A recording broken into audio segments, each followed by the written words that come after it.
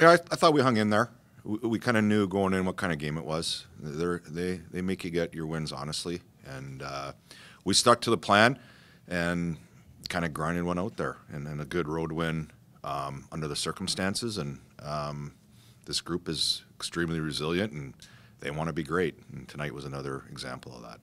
Speaking of greatness, the captain just deciding, hey, you know what, I'm gonna make this happen, scoring 3 goals.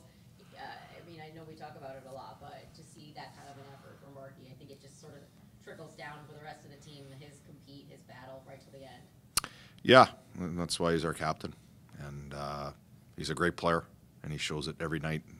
Every night you see him, I'm not sure he seems to get better, but you appreciate how great of a player he is. I mean, kind of switch the top lines around a little bit. At one point, we were seeing that look with Giroux, with Barkov and Huberdeau. What did you like about that? I know you kind of switched it back at the end, but did you like the way that was working? Yeah, I mean, I think we're trying some different things, trying to find some chemistry. We don't have a whole lot of time here to figure things out, but so we moved it around a little bit tonight, and we'll probably continue going forward. But you know, I like the way they played. They probably should have had a couple. I thought each line produced offensively, or not produced, but produced chances and did a lot of good things. Didn't maybe get the rewards they like to, but yeah, they're a talented group of forwards. I mean, after missing 13 games this season, Barkov hit a career high with 37 goals. I mean, what does that say about the season he's been having?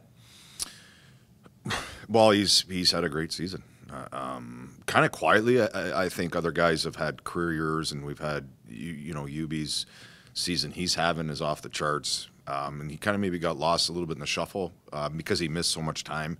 But he reminds you nights like tonight and how great of a player he is, and he's had a tremendous season.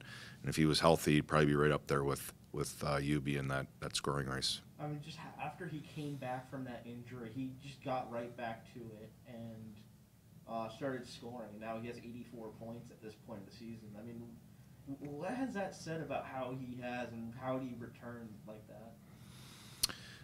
I guess it just says he he's just a great player, and he's one of the hardest working players off the ice. And you knew whenever he'd come back, he would be ready, put himself in a position to be ready to be at his best, and he's proved that night in, night out for us. We'll go to Alan Hupar, NHL.com.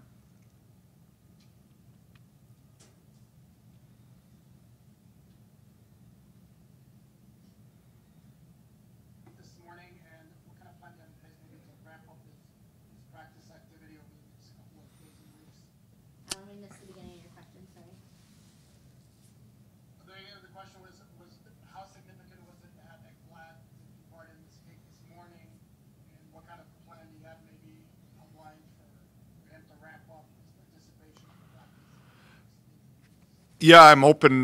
We don't have any setbacks, and he continues to ramp up a little bit. It was good to see him out there today with the group a little bit. He skated yesterday, so he's been skating the last week or so. It just we have to be very conscious with him here a little bit. We don't want to push him too hard. His body will tell him when he's ready to go, but it was a positive sign to see him. Hopefully, we start integrating him here in practice and in day-to-day activities with our group. Jason Olive, go to Panthers.com. Hey Bruno, the record now in overtime 12-2, which is pretty incredible. I think it's an NHL record. Obviously, the talent is huge, but is there any other reason you think Bucks team been so successful in overtime? No, they're just talented group, and there's a lot of different weapons. And if you don't roll, we don't score in that first group. We got about 3 or 4 more groups coming behind them that have that ability. We actually probably have 5 groups, if really you think about it, have that ability to make plays and win games. So the depth that we have is again, I say it all the time, how fortunate a coaching staff is to have that depth. George Richards, Floridahockeynow. Yeah, what's that confidence level going into overtime? I mean, your guys 3-on-3, my goodness.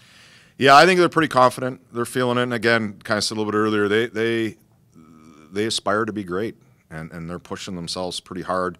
A night like tonight would have been an easy night just to kind of mail it in. You're playing a very disciplined, hard-checking team in the Islanders that don't give you a whole lot, and we could have just kind of mailed it in.